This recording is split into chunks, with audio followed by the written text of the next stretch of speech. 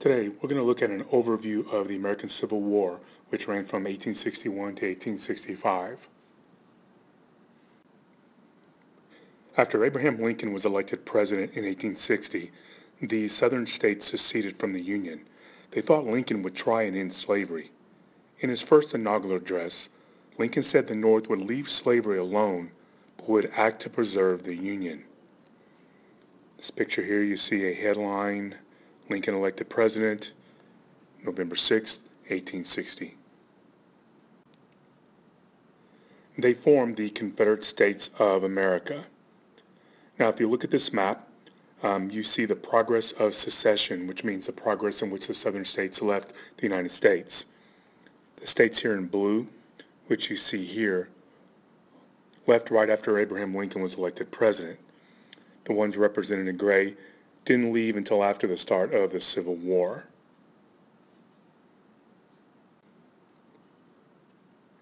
Jefferson Davis was president of the Confederate States of America. And here you see a portrait of Jefferson Davis. In his inaugural address, Davis said the following: "As a necessity, not a choice, we have resorted to separation. Our energies must be devoted to the conducting of our own affairs, but if denied, for purposes of defense, the Confederate States may rely upon their militia." And what Davis is saying is that if the North doesn't leave the South alone, there will be war.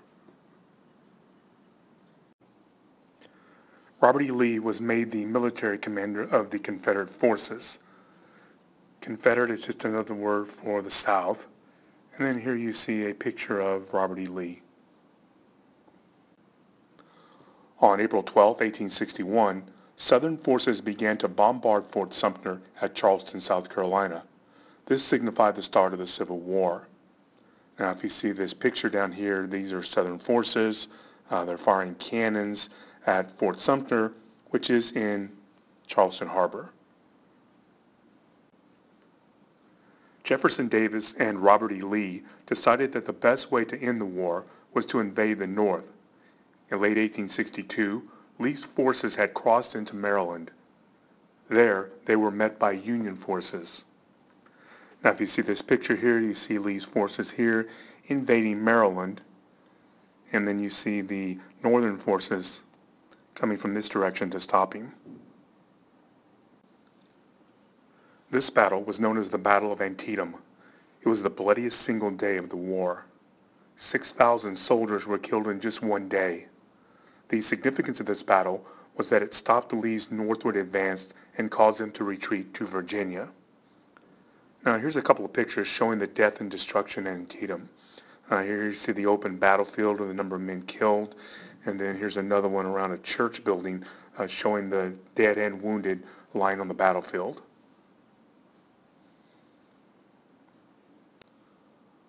Lincoln supported freeing the slaves if it would help the North win the war. But the Constitution did not give the president the power to end slavery. So Lincoln issued a military order freeing slaves only in areas controlled by the Confederacy. It would take effect January 1st, 1863. This was the Emancipation Proclamation. It called for all slaves in Confederate-controlled areas to be freed. If you look at this picture here, you see a picture of Lincoln issuing his Emancipation Proclamation and telling the slaves that they would be freed. This proclamation had two significant effects. First, it disrupted the South's agricultural economy because slaves fled plantations. It also ended all chances of French or British help for the South.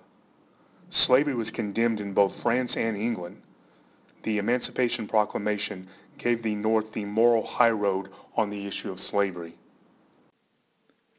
After the Emancipation Proclamation, many African Americans joined the Union military.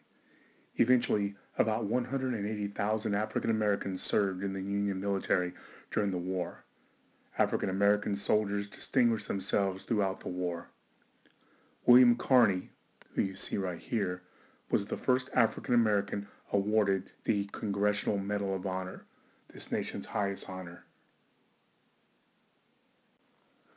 One of the Union strategies in the war was to gain control of the Mississippi River, cutting the South in half.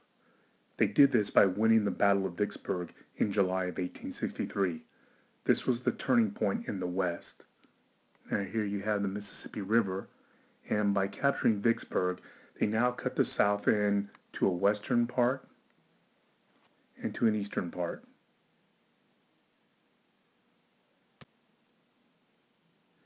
In the summer of 1863, Robert E. Lee moved north in an attempt to cut off Washington, D.C. from the rest of the Union.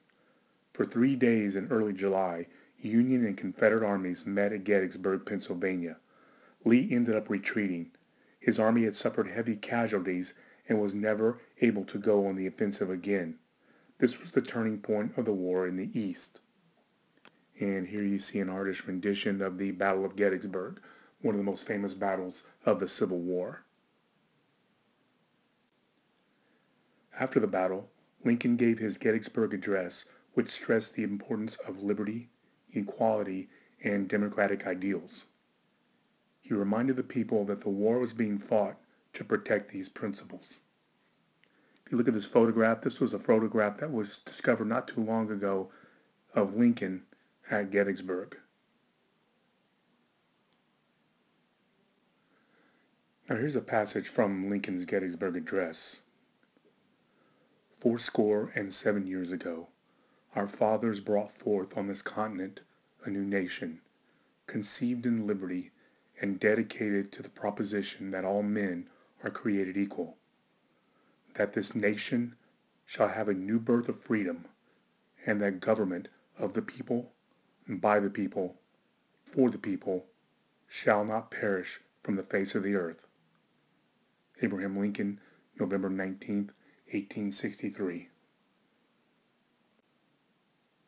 Ulysses S. Grant eventually is placed in charge of the Union Army, and here you see one of the most famous wartime photographs of Grant. His philosophy was one of total destruction of not only Confederate forces, but also its economic resources. This was total war. He sent William Tecumseh Sherman down south to destroy anything that he came into contact with. And basically what he was trying to do was make the lives of Southern citizens so miserable they would want to see the end of the war.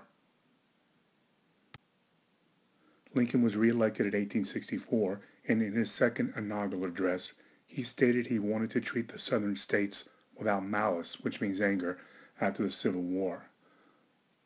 Lincoln felt it was best to end the hostilities as quickly as possible and to bring the Southern states back in without the anger that had been in place for the last 4 years during the Civil War. By early April 1865, Union troops began to pour into the Confederate capital of Richmond, Virginia. During the second week of April, Grant's army had surrounded Lee in the small town of Appomattox Courthouse. Lee realized the situation was hopeless and decided to surrender. This ended the Civil War. And here you see a painting of Robert E. Lee surrendering to Ulysses S. Grant. The Civil War cost over 600,000 Americans their lives. It destroyed the South economically and ended slavery, which had been in place since the 1600s. Lincoln's job now was to reconstruct the United States and try and heal up the wounds caused by the war. But on April 15, 1865, Lincoln was shot and killed by John Wilkes Booth. Vice President Andrew Johnson would now be responsible for the reconstruction of the United States. And here you see an artist's rendition of Lincoln being killed. Here's John Wilkes Booth. And of course, here's Abraham Lincoln.